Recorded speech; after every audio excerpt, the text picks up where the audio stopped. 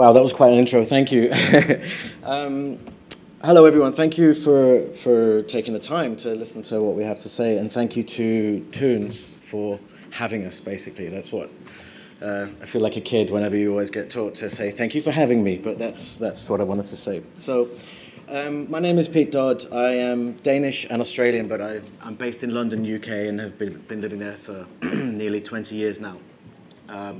I do mostly CG and stop motion, and you can see some of the projects I've worked on. Whoa, they're very live, sorry. Here behind me. And I've worked on mostly a number of animated features, series, and commercials in lots of different roles, actually, from director to writer, lead animator, and also animator, which is how I started, basically, many moons ago. So I'll take you through some projects today, focusing mostly on the early stages of development, what you first work on when you're figuring out how to put something together. We're going to look at a range of different styles, from short form to long form, but also I want to look at a little bit about stop motion, because obviously most people will not be familiar with that technique. And to end off, I want to show you a new project called Pvt.Ltd. This video was finished literally this week, so you'll be the first in the world to see it. So that's going to be exciting. But first, here's a little reel of my work as director, animation lead, or animator.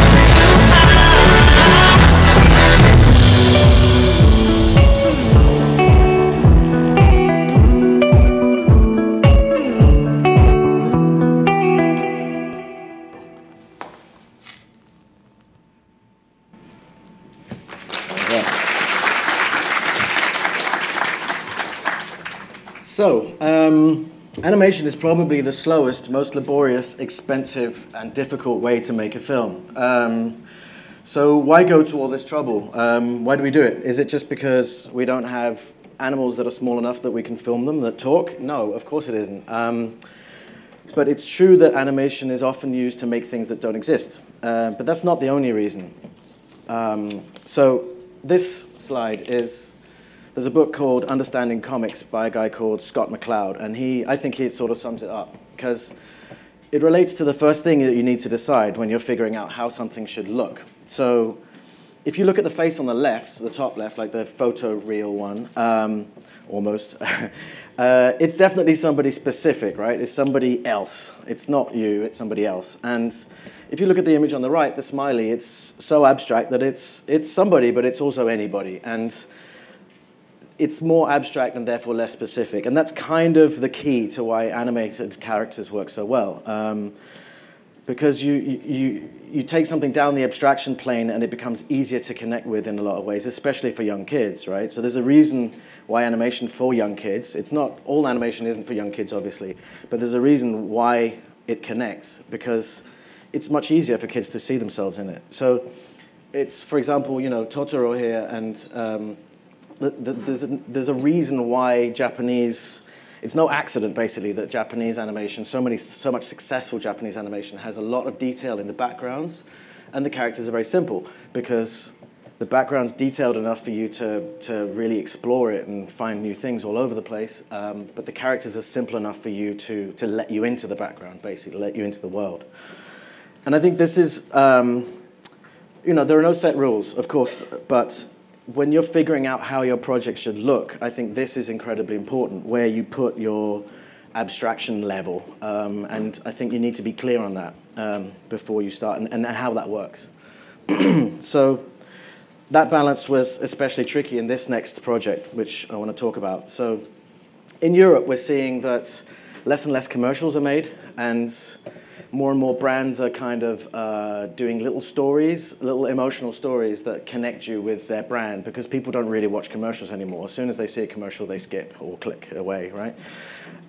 So this is all about kind of brand values and emotions. So this next one was a thing that I did recently, just over Christmas, basically, for a Swedish brand called Clas Ohlson. And it's a love story between a flower and a butterfly. They wanted live action feel, but you know, obviously we can't find a fly that talks, or a flower that moves and portrays emotion. So we have to make this perfectly CG flower to fit into and butterfly to fit into this world.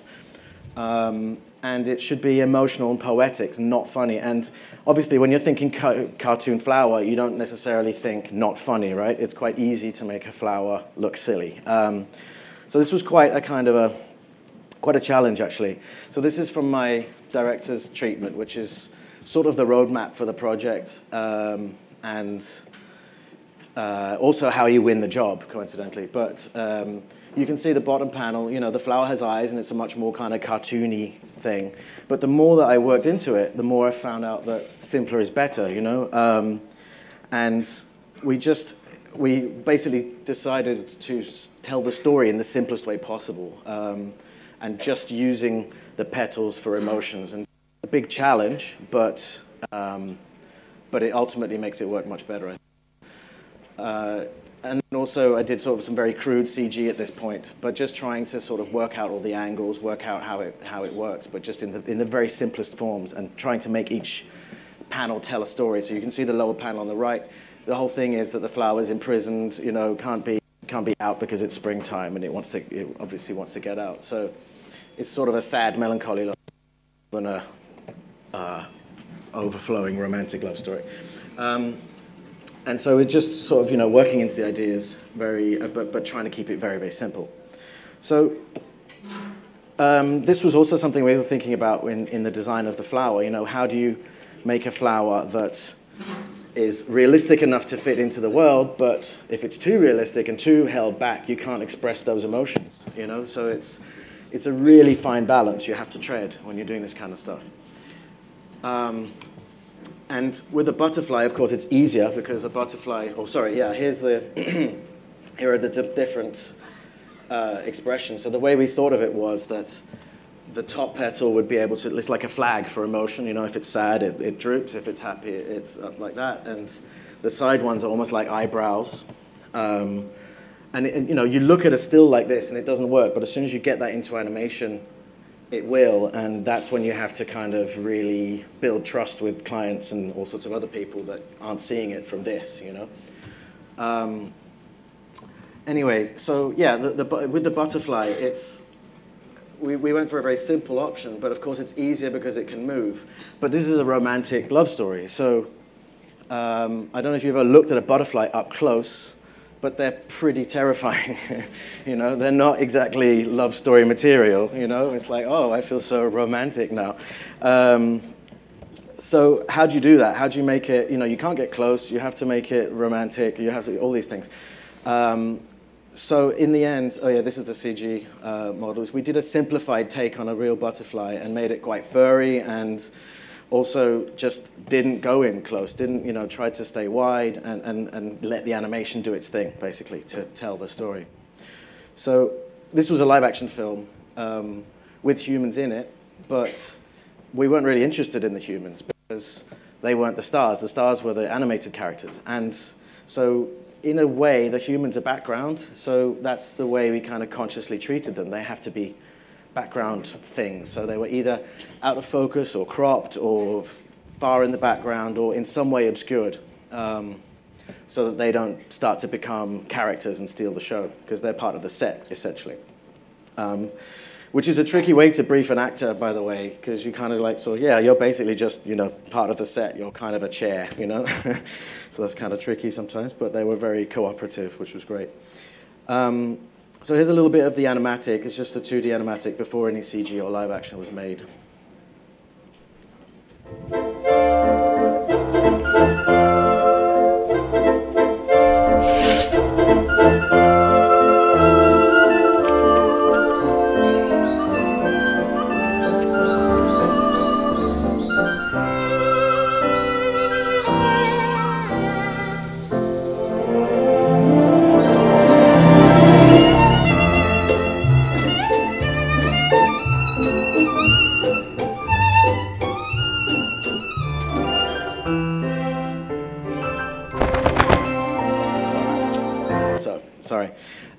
So that was just a little bit. So we started with that, obviously. We also did a previs so we could help plan everything. But then we had to do the live action shoot while the CG was being established, prepared, whatever you want to call it.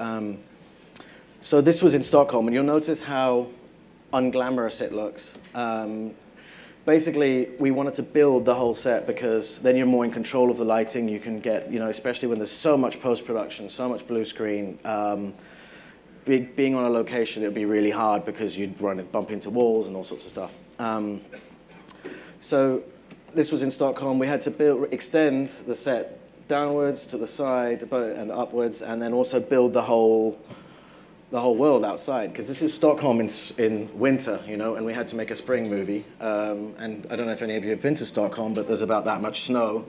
So it was a little bit tricky to find a location that would make us feel all warm and fuzzy.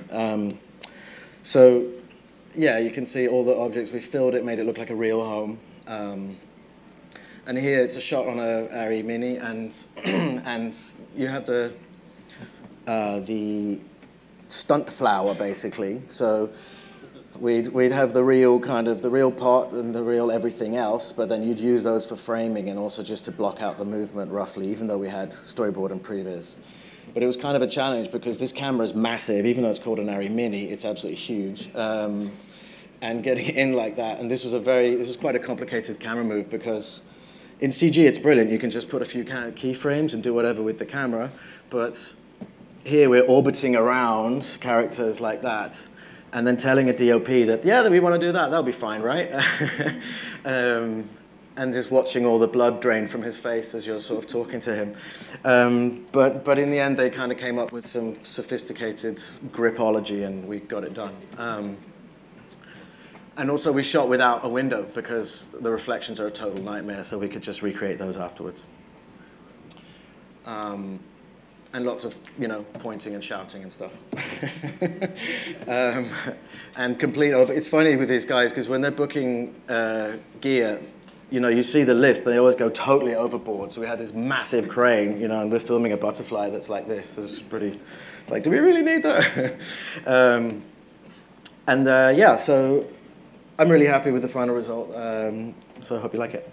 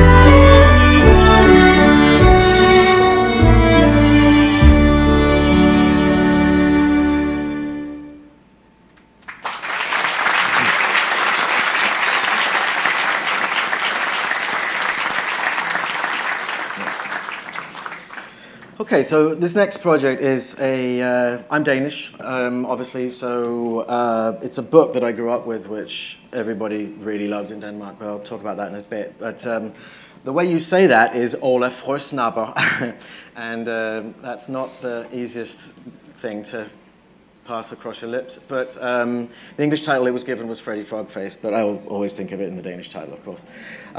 It was a movie from Denmark, which I directed and co-wrote.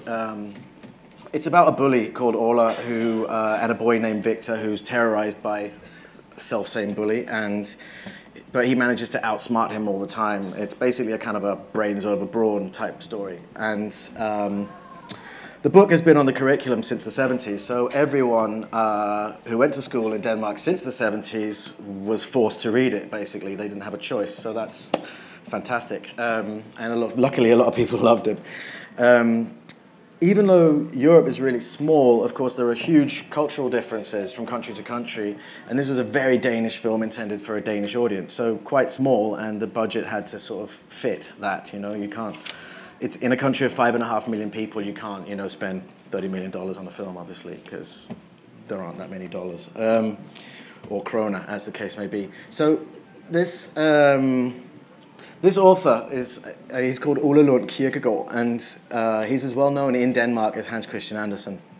And most of that appeal, or a lot of that appeal, is due to his sort of quirky, messy, characteristic illustrations. You know, they're very loose and kind of a bit sort of, they have a kind of an ugly charm to them, but they're, you know, undeniably ugly. But there's something cool about that as well. So they'd never been animated before in CG movie. So the big challenge for us was to translate that quirky, loose feeling into something as not loose and rigid as CGI. So, you know, it was vital to keep the spirit and the charm of the illustrations. So in the design process, yeah, that's the blacksmith on the right, or the strong man, and there's all sorts of very kind of just really silly characters, you know, that you don't look at that and think CG, right? So it was a bit of a challenge. So we kind of figured out we need to make the rules of this. So there are no straight lines anywhere ever in this world. Size relationships are extremely distorted. So, you know, in real world, if I'm an adult, then, you know, a kid might be like that, you know, because they're all told from the child's perspective. And there's lots of asymmetry, like nothing symmetrical whatsoever. And also there's a smallness and humbleness to the whole thing. It's never too big or too grand. Also, we had to figure out, you know, how stylized do we want to go, the sort of level of reality that we talked about earlier. Is it textured? Is it tactile? You know, would you feel like you could touch it? And also attitude to color, you know, cold, dusky versus warm. Like which parts of the film do we want to feel warm and which cold, etc., etc. So due to limitations on budget and time, we had to come up with a lot of processes, sort of different type of processes than the normal ones, to save time. So the first one was that we wanted to be able to start on the blocking before the sets were built, which is a horrible thing normally. And basically we needed a process to allow us for that. So what could we do, you know, that would allow us to start that? We could lock down the sort of rough layout of things and the sizes. So that's what we did. So we did super kind of ugly 1985 gaming style blocking, which is just really, really primitive. But you know, you can just work out a rough layout without having to sign off on a design that you're not happy with because of time constraints. So this is fine, and this will be good for our purposes. This has to stay the same size and more or less the same layout, or all your scenes are messed up. But basically, we do that. We then design over this in lines and sort of messy line drawings. And then paint to get the feel, and then this is the final CG render. So we do this for all the sets. This is the circus, and one of the very kind of rough stand-in characters. And it was quite a good way of getting something decent quickly, but also allowing the other processes to happen. Now with the characters, we also look for rules. So, you know, small eyes close together, far between the legs. Mostly they don't really have much shoulder, you know, the shoulders are quite narrow. Hair is like kind of straw, not wispy at all. Giant feet, and sort of simple shapes at the base of each design, like the sort of triangle of the blacksmith there. And we kind of felt like if we obeyed those designs, these final designs would sort of give the same feeling. It would be familiar but different, you know, and that's sort of what you want to go for. And hopefully, you know, people would think it was faithful to the books that were so well loved. So just about going on previs, not storyboards. So there are advantages and disadvantages to storyboards. So we were a small setup, so quite often you need a storyboard to communicate between all the different departments, almost as much as the production needs a storyboard. So it's a communication tool in many ways. And so the great thing about storyboards are that you have expressions, so you can tell the story. That helps, of course. It's a looser process. You can explore more. But the negatives of that are good choreography, you know, moving the characters around, especially in crowd scenes and stuff, can be super difficult with traditional storyboarding because getting the storyboarders getting their head around that, it's tricky. And strictly speaking, none of that art ends up on screen, you know. It's all great as a blueprint, but it is, you know, it goes out the window, which Maya scenes don't. And if you have to cut somewhere, of course, it would be ideal that you had everything and you could do step by step by step. But when you don't, you need to find creative ways around it, right? Also, there are lots of cheats. When you storyboard, you might, you know, we found that on Despero. You had a storyboard showing the mouse's character in close-up on a certain background, and then when you put that into 3D, he's floating 30 meters into the air, and it's impossible. So there'd be lots of issues like that. Excuse me. So we decided in this process that I would give briefings to the storyboarders. We do the radio play, you know, record the voices, all that stuff. But we found storyboard artists who also knew Maya. They were also, you know, sort of proficient with the software, but, you know, but not specialists. They just needed to know enough to be able to do this. So for me, it's great as a director because it's a fluid way to shape things, and it's the effect of having more time, but without more money added to the budget. So just to show you the process reel here.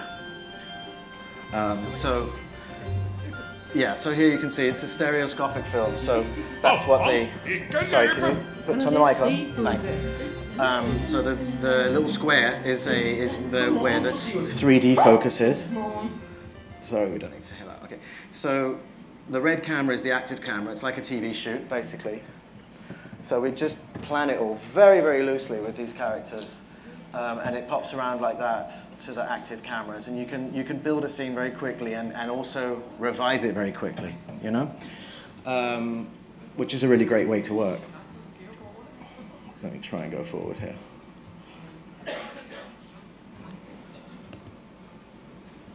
Okay, so now this is that same scene from the camera's view, so with all the different cameras that are popping around, as in which is the active. So you have one big, nice tracking move that you can refine lots. And all these assets would just be exchanged later, you know, so it's fairly easy to imagine what the final thing is going to look like. And you can see how rough it is, like, you know, you put a pencil drawing on someone's face just to get emotions.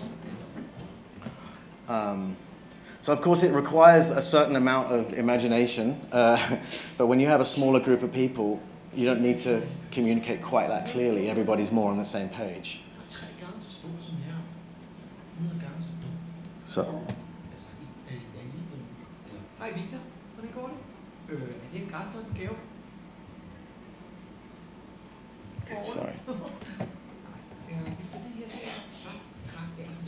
So in a sec, you'll see that, yeah, so this is the final rendered.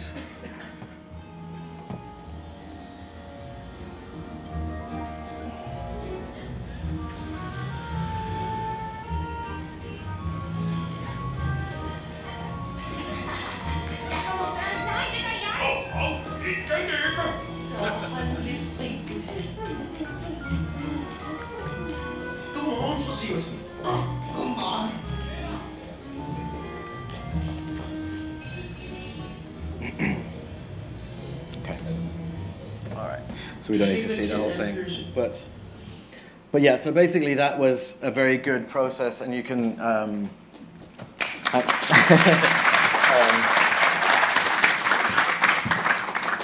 It's just you need to kind of come up with ways around the constraints because there are always going to be constraints, and then you know we made a stereoscopic feature film for less than $3 million, and that's kind of unheard of. So, is it perfect? No, but it's pretty good for the constraints we had, I think. So you kind of need to be creative when you're working around these things, rather than going, okay, we just need more money, basically. So yeah, it was a success, and it was released in Denmark and stayed among the top 5 movies for around 3 months the year it came out, which was great, and sold a load of tickets.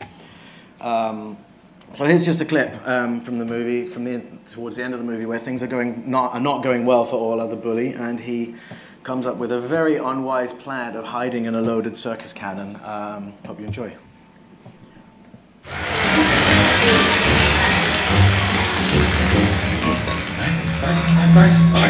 Nej! I har set en pindesalto og en dobbeltsalto på tale, men nu, mine damer og herrer, kommer der en trippeldækker snoresalto med pind! Jeg får ham så armestrimler, den bedte lort! Han skal komme til at fortryde den dag, han...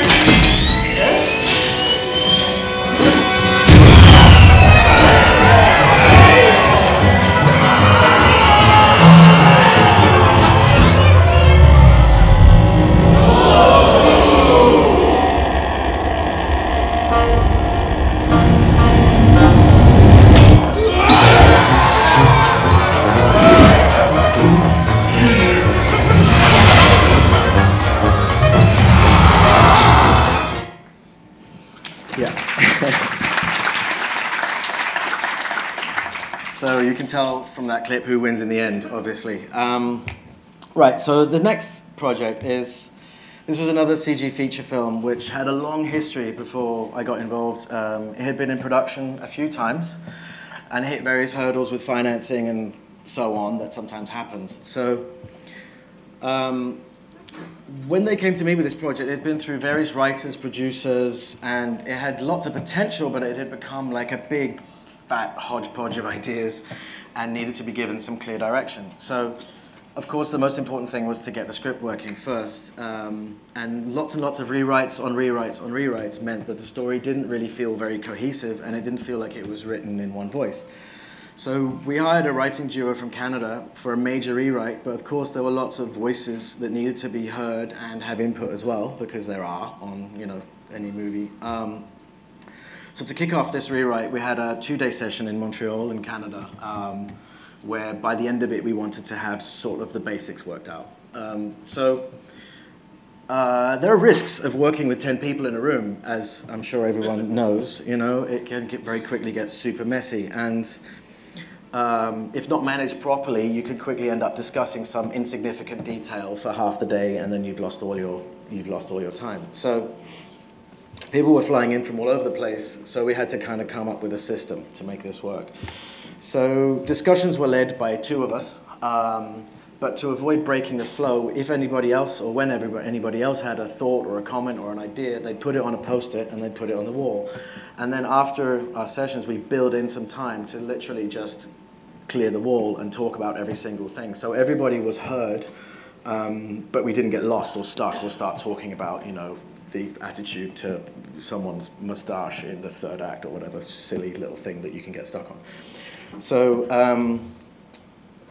where we wanted to do, we began the session by nailing down and agreeing the basics, like whose story is it? Normally it's pretty clear if you've got a hero's journey, which this was.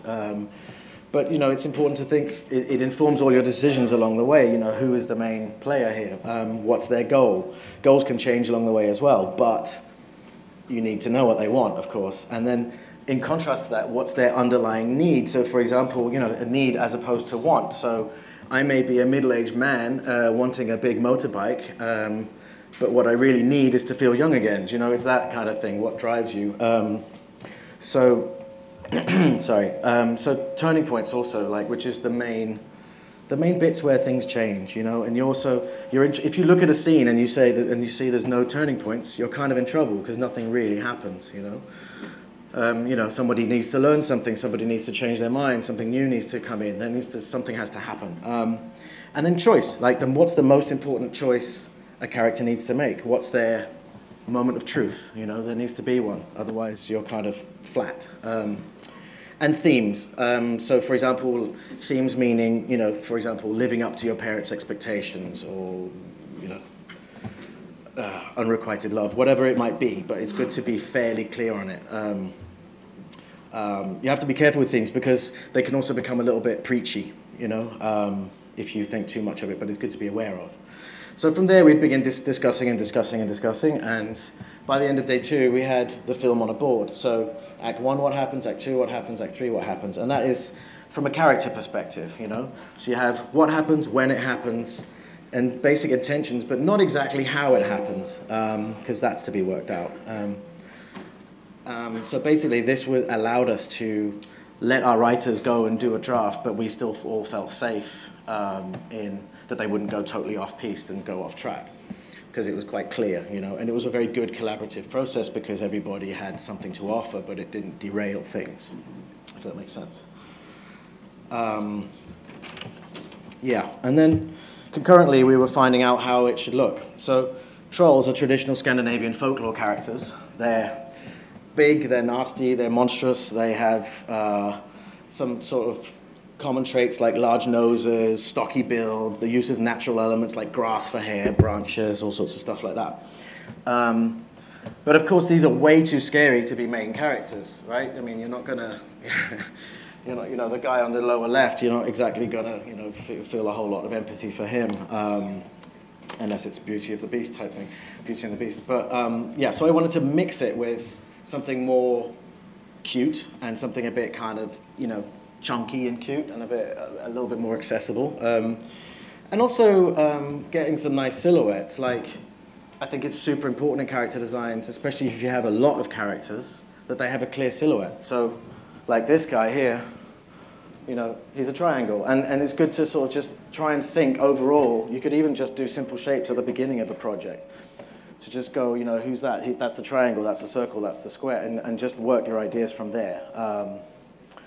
So that's what we did. But also, what do you not like? What do you want to avoid? So, you know, that's also a good thing to brief the artists, you know, what do we not want here, you know, because it's as important. So then there's a really great French character artist called Jean-Baptiste Monge, and he started doing pencil sketches, but pretty quickly went into 3D.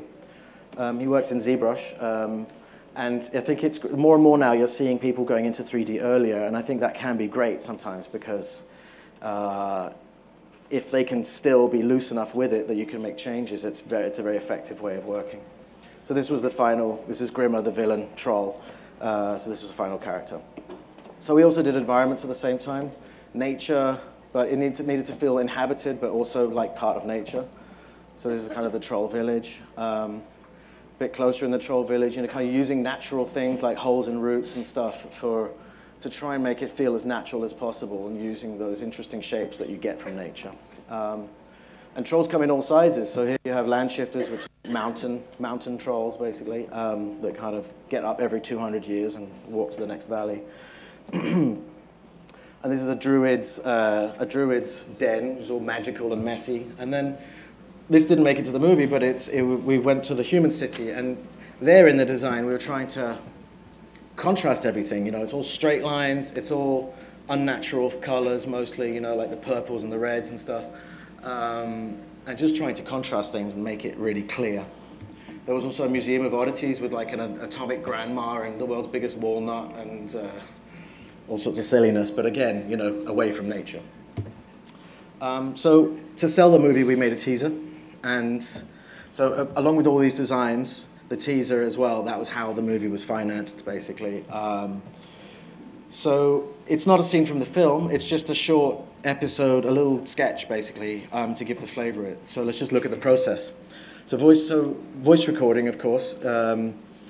We always try and record everything in the script, but allow a little bit of flexibility for ad-libs and happy accidents. So this was a lot of fun to record. This was us recording a scene where one character sneezes into another character's mouth, and it's pretty disgusting. It was quite funny. Okay, White, whenever you're ready to roll on line 4, Slater, up and go. It's perfect. Go on, Chappie. We'll be safe here. It's perfect. Shout, whisper. Mix. Stop sneezing! Stop sneezing! Stop sneezing! Great. We got one? Love it? Yep. Oh, yeah. Do the gags. Keep it separate from the... Could be worse. You got it. He tastes his own. He tastes the snot. Dribble one, line that. 14, ABC, take one.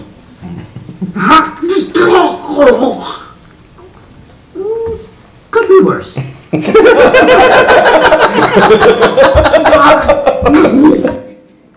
So pretty disgusting, but a lot of fun. Also now, whether it's dialogue or silent or even dancing, I always, or nearly always, try and record myself acting out the parts for animation and always encourage the animators to do the same as much as they possibly can, because it's obviously useful as a visual reference, but also it makes you just spot stuff. It makes you come up with things you otherwise wouldn't come up with. And also you have a natural timing when you're acting stuff out, and that doesn't always come across if you're just looking at a timeline. So I think it's crucial, time is crucial. So it's with a lot of hesitation that I show you this, but there you go. We'll be safe here. It's perfect. Perfect. Perfect for plunging to certain death. Action! Stop sneezing. Sorry, but I'm allergic to danger. I'm gonna hang you up by the tail! Where are you? You sorry excuse for a troll tail?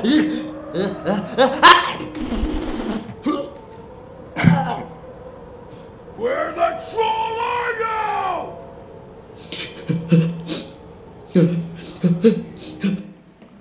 So, yeah. Strange we didn't get any Oscars. I don't understand it at all. But, okay, and it's, so I'll show you the final teaser. So based on all these materials, the film was greenlit and the rest is history.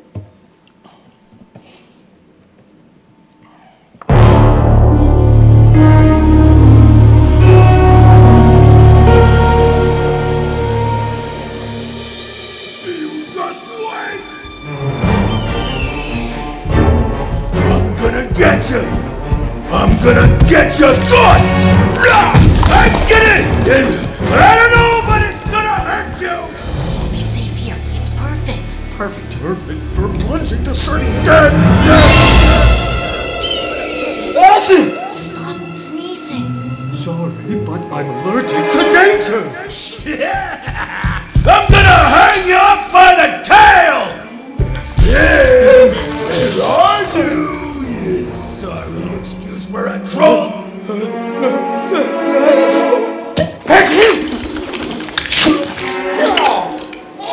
Where the troll are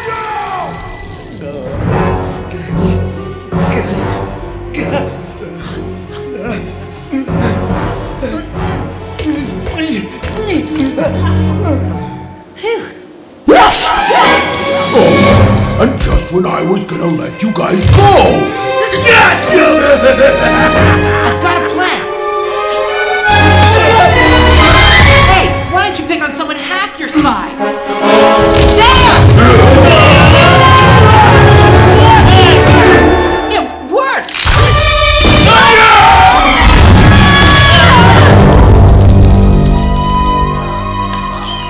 Hey, we're not dead. Does that mean we made it? This is not the end of the tale! That better be your stomach.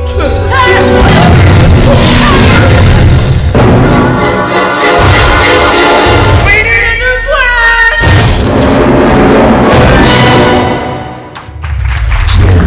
The tale of a tale. Thanks. Right, time for some stop motion. Corpse Bride was a stop-motion feature film directed by Tim Burton and Mike Johnson, and I worked on it as a key animator. I'm aware that most people here are involved with, involved with CG production, so I won't go too much into the technicalities, but I just wanted to show you a little bit about how a stop-motion film is produced. So here's me, a younger me, and one of the other animators, and you can see the characters are about so high, and you have the whole set built, so everything that ends up in the frame is pretty much real, you know. So you spend months and months and months working on these sets. So it's a kind of an odd but interesting life. And here's the armature, the skeletons that are inside the puppets. Everything's tightened very, very kind of precisely, so to be able to give you tiny little movements and make it very precise, basically. So here you have these, to make the mouth shapes, you have these paddles here, 1, 2, 3. And with that, you can make any kind of shape, basically, on the mouth to give you your lip sync.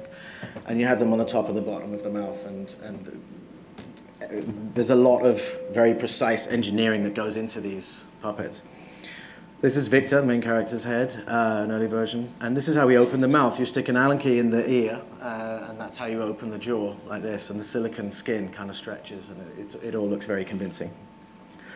And then you use tools like this, sculpting tools, to kind of sculpt the lips, etc. And here you have, this is how they blink. You put lots and lots of replacements. So for each frame, you know, you have a shape that you put onto the puppet.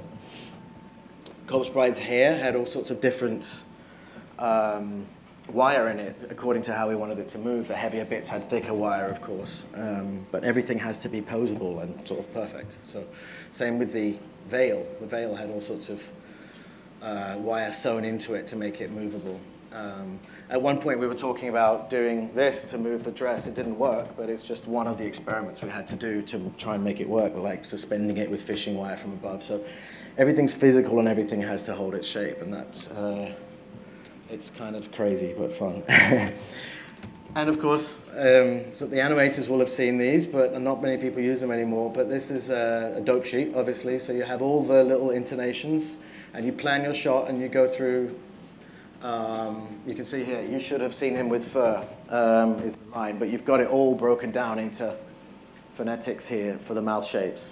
And then that's how you plan your shot. And then you plan it once, and that has to work, because you get one shot, basically. This is one of my sequences, Moonlight sequence, when Victor has tricked Corpse Bride, Emily, to come to the real world, the human world, and he's sort of he's a bit very conflicted about it. So I'll just take you through the stages. Here's the animatic.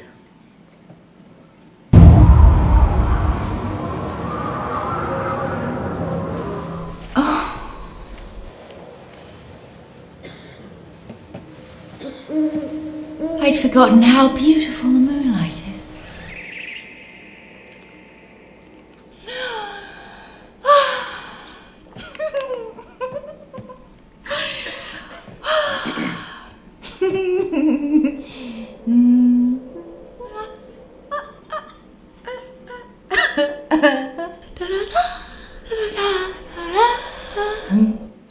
And obviously, without music, she sounds kind of crazy in that scene. So the things are kind of being built. And this next one is basically an in-progress version. So you'll see a kind of a block following her around as she moves.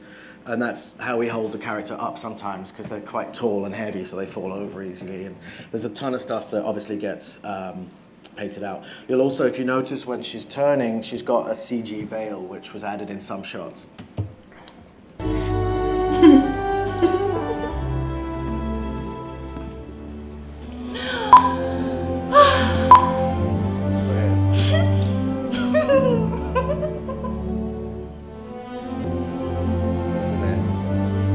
Early version of the veil, obviously. And then here's the final scene.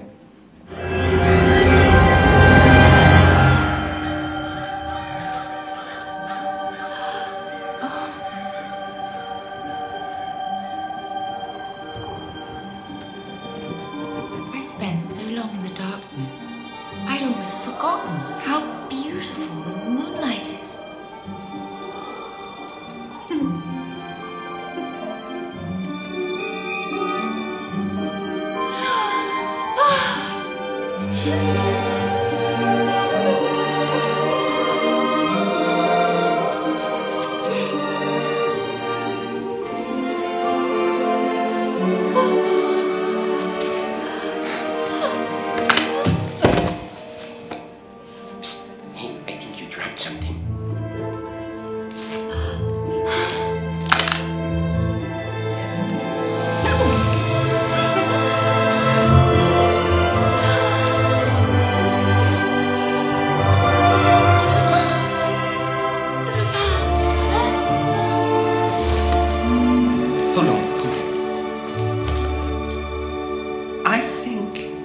I should prepare Mother and Father for the big news. I'll go ahead, and you wait here. Perfect. I won't be long. Stay right here. I'll be right back. Okay. No peeking.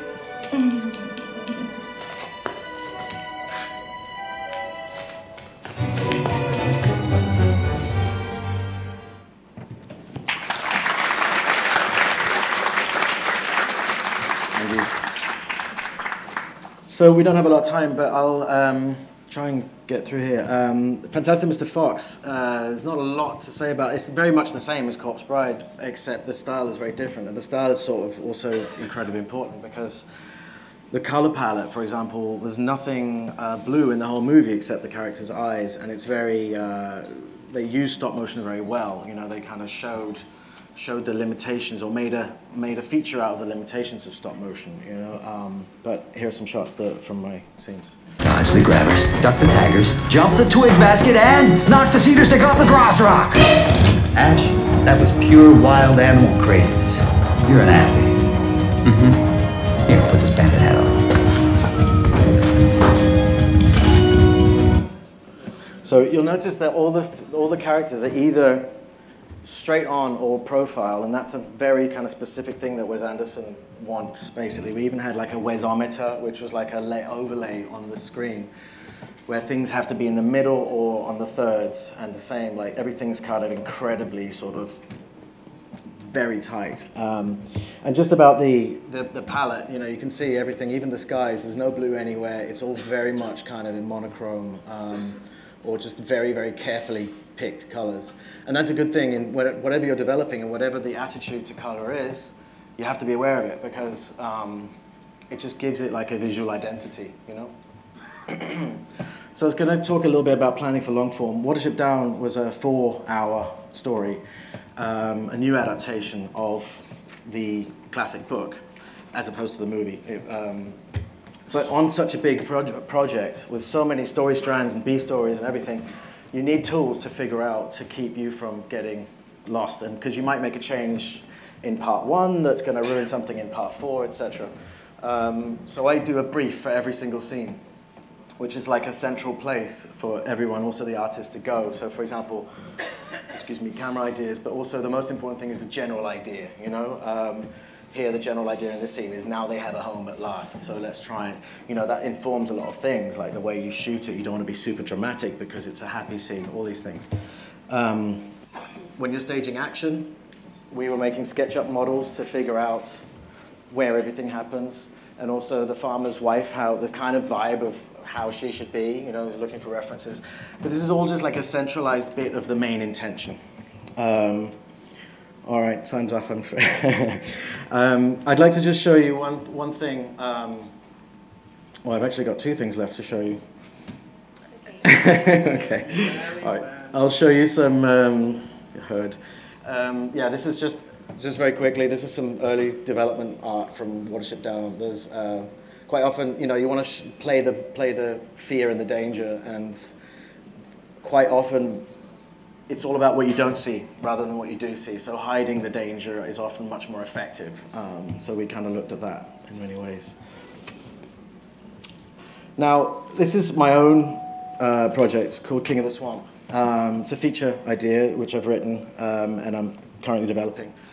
It's about a grumpy swamp monster who lives in a kind of a world where supernatural creatures live alongside humans. So. Basically, he used to be a romantic idealist at heart, a fun-loving free spirit, but these days he doesn't like anybody or anything, and it takes some kids to kind of bring that out of him. And he gets sort of reluctantly dragged into a kind of an adventure role, you know, and it becomes he's like a reluctant hero sort of thing. And then these are the kids that he sort of teams up with. The main character is Sam, a fairy boy who kind of has a real chip on his shoulder because he never gets taken seriously because he's a fairy. And, you know, he isn't allowed to fly in school because the other kids aren't. And Daisy, the human girl, who's like his friend, but she kind of keeps him out of trouble a lot and sort of feels she's like an older sister almost. And then Hemlock, the kind of villain fairy. And this idea was inspired by looking at the way kids play. they have no. They don't have any problem with putting, you know, there's no prejudice. They'll happily put a robot having, you know, with a sheep having a tea party with a vampire. They don't care, which I think is really, really inspiring, but it has to make sense. So that's what this idea kind of does. And now for something totally different. This is a preschool project, which is also my own creation. It's a silly orange elephant boy called Belly, who plays music on his trunk, and his friend Toaster, who's a blue hippo. This is the first video on the project. It was produced in cooperation with these guys, Gummy Bear International, through their studio in Hungary. And you're the first in the world to see it. It will probably be out on YouTube and elsewhere online from next week. Hope you like it.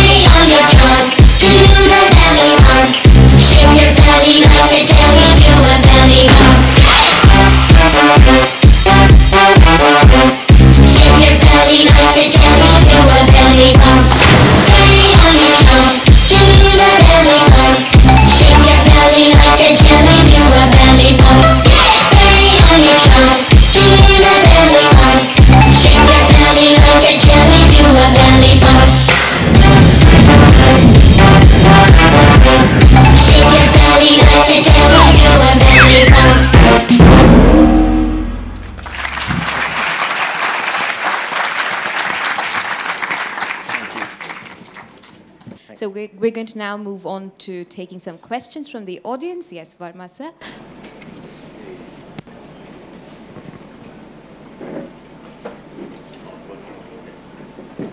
Okay. I just the CG feature film which you have shown, CG feature. Yes. What is the duration of that? Which one? The earlier one, not the Danish one. Yeah, yeah. It was 80 minutes. 80. Yeah. Okay. Yeah.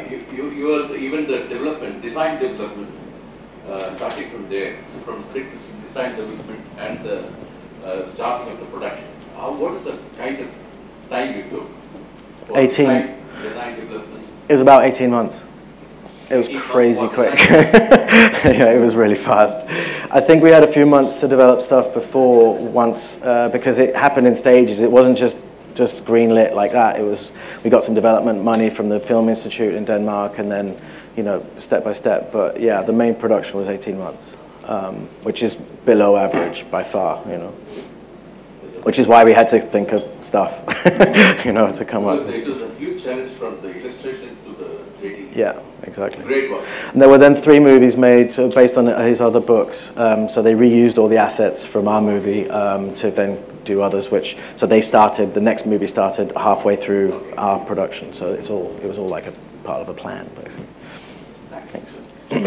Yes, Shrira. Hey, Sriram here. Hey. Very fan. Amazing stuff. Thank you. I can see a hit in the making, and I hope it goes viral next week. Let's hope so. It's quite different to all the rest. Yeah, to know that it's coming through the Gummy Bear team. Yeah. And Christian wrote the melody. I could see that. Mm-hmm. I felt it. Mm-hmm. Pete, since you mentioned that you have worked with Wes Anderson and Tim Burton, you know, big directors who have a vision, a very strong vision, specifics for the scenes. How much of a freedom did they let you have when, you know, you were working on these particular shots or sequences? In terms of performance? Yeah. Quite a lot, actually. The areas that you... Was Anderson less so? Like, he was in Paris for the whole production. We were in London. And then there was an animation director who was the one we interacted with, Mark Gustafson. But then we'd be, which was kind of a weird setup, because we'd be emailing Wes, and he'd always reply very quickly, but he'd be sitting in a hotel in Paris on the email all the time. And he always wrote in capitals. And politely, it wasn't a shouting, but it was just kind of odd. So we'd send stuff back and forth loads of times, and he'd be very specific. But he is very, I mean, that's why his stuff is amazing. He has such a vision, you know, for everything.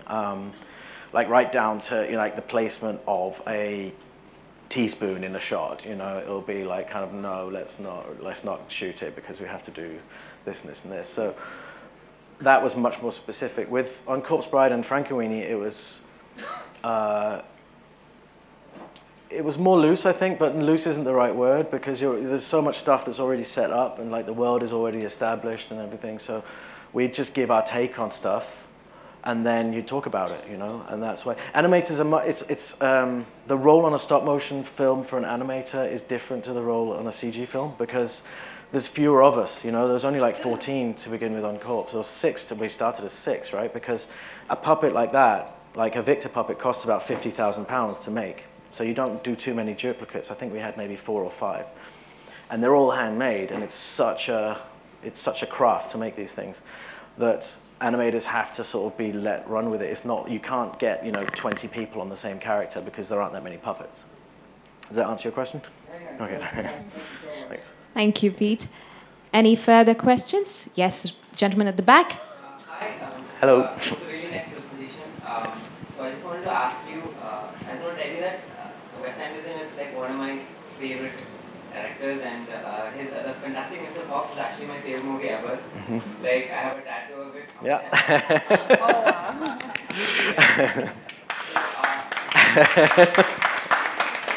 So I just want to ask if, like, we're working with these directors, right? So, like, was it hard to implement your own, like, did you have a specific style of animating in stop motion, or like, is it more towards the Tim Burton style of animation, or is it towards the Wes Anderson? It totally depends on the project, because on Fantastic Mr. Fox, it was much more about making it look stop motion-y, as in what people connect with stop motion-y, sort of jittery, and the fur is hopping around. So we'd do stuff like, you know, the can air that you use to clean cameras with. You'd just do one of those before you take the frame, which means the fur kind of goes like that, and which gives it all a bit of life. And you'd never do that on a film like Corpse Bride, because it all has to be incredibly sort of smooth and perfect. A lot of people thought Corpse Bride was CG. Because I went to Comic-Con with it after we shot, and a lot of people came up and asked, so, you know, it's CG animation, right? And it's like, excuse me. Yeah, it's pretty amazing, right? So, you know, Fantastic Mr. Fox wasn't like that. It was very, you know, it sort of celebrated the fact that it was stop motion. So you adapt to each project. Thank you. I also wonder, the last scene in Fox, right, where the lady, she turns into butterflies, right? Was that CG or was that stop motion? A bit of both. Yeah, so it's basically you have her moving, and then at some point you take her out, and then she becomes butterflies, and it's all the butterflies are CG. Thank you so much for that great session. I'm going to request you to sign our poster over there. Thanks.